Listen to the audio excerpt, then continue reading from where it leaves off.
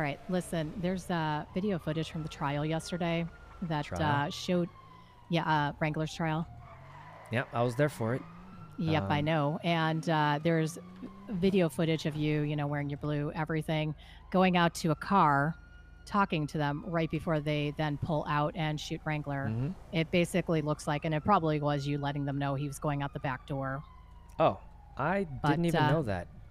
I just saw the yeah. car because it looked like mine.